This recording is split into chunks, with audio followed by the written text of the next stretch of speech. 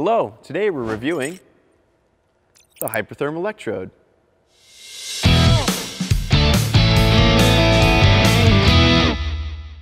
This electrode is the second of 7 components that fit together to form a plasma torch head. When cutting with plasma, an electric arc must be transferred via electrode to the material being processed. The arc is sent through a constricted opening, and since steel has a positive polarity and the electrode has a negative polarity, the arc's energy is fully directed toward the cutting area. Constriction between the steel and the electrode increases the temperature of the arc, shaping it into a sharp beam with perfect kerf.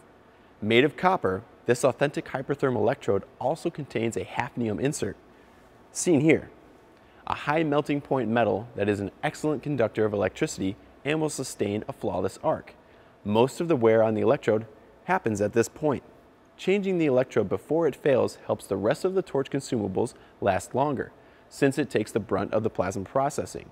When you see physical damage like notching, nicks, marks, and a pit where the insert sits, it's time to swap out your electrode with a new one. When assembling or disassembling the torch head, this special Hypertherm tool is included to tighten the electrode in place, like so. Before assembling, make sure to lubricate all the O-rings on the consumables to avoid leaks. Available in 130, 200, 260, and 400 amp plasma torches, this electrode is for Peddinghaus plate machines only, like the HSFDBC behind me here. Get yours today at the Peddinghaus web store.